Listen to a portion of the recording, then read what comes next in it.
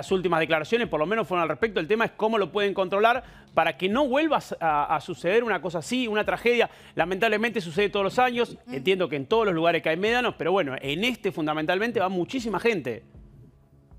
Sí, chicos. Bueno, una de las declaraciones que nos pareció un poco infortunadas del secretario de Seguridad, Lucas Ventoso, es que declaró a medios el fin de semana que Pinamar se va a declarar la capital de la donación de órganos. O sea, no sé en qué contexto lo quiso aplicar, bueno. pero a nosotros nos pareció muy fuera de lugar. Sí, al margen de que las personas tengan la responsabilidad por sobre sus actos, me parece que el Estado tiene que estar presente. Sí, viniendo un funcionario no da.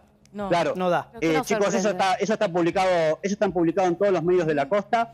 Fue lo que declaró el secretario de Seguridad. Pero, digamos, abramos el Consejo Liberante, hagamos una ordenanza, que solo, digamos, las personas que puedan circular estos vehículos vayan primero a hacer una prueba al circuito municipal, digamos, controlados por agentes de tránsito para ver cómo se desplaza, y ahí sí un ¿cómo permiso pasa con cualquier ¿no? vehículo? Sí, por supuesto que tenés que hacerlo. Lo que pasa es que lo que creo yo es que el municipio en un punto no tiene manera de controlarlo, pero si una de las grandes atracciones de tu balneario es esto, y tenés que responder.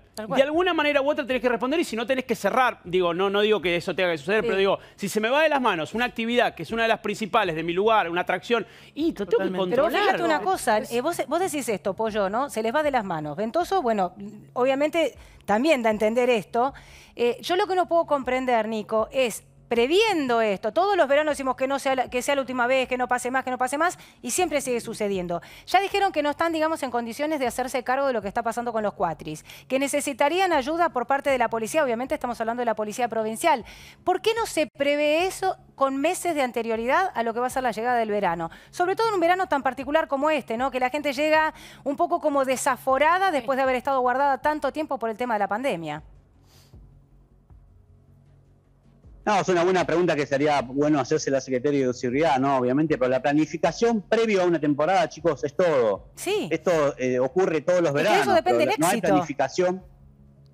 Exactamente, no hay planificación en la prevención para que esto no ocurra. Pero bueno, si volvemos a lo que declaró el Secretario de Seguridad en este fin de semana, que Pinamar va a ser la capital de la donación de órganos, creo, chicos, que estamos hablando de otra cosa. Sí, está mal, está muy mal, y además es una falta de respeto para los familiares de las víctimas. Sin respeto a las víctimas, ¿no? De una víctima fatal. Ni hablar de cosas que no son noticias, que tienen que ver con golpes severos, fuertes, traumatismo, digamos. Ni hablar que eso no aparece, no circula.